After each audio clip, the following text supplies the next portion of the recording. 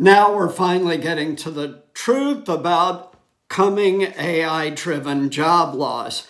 MIT just published a study on AI's impact on the workforce using its Iceberg Index, a labor simulation that shows AI can right now handle tasks worth 11.7% of total U.S. wages. The Iceberg Index models 151 million American workers across 32,000 different skills, showing where AI capabilities overlap with human job functions.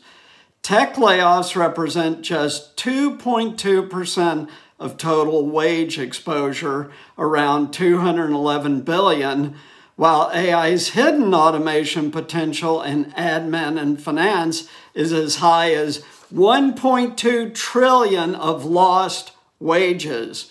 Manufacturing states registering little tech sector impact face the widest gaps, with roles like HR, logistics, and finance showing nearly 10 times the exposure risk of the tech sector.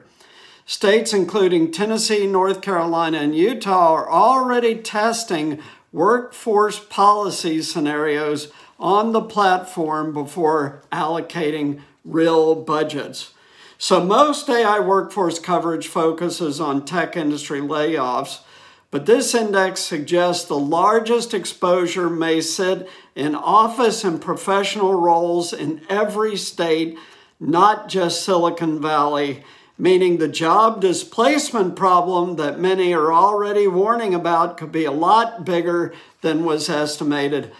Proves me right. I've been saying this for years.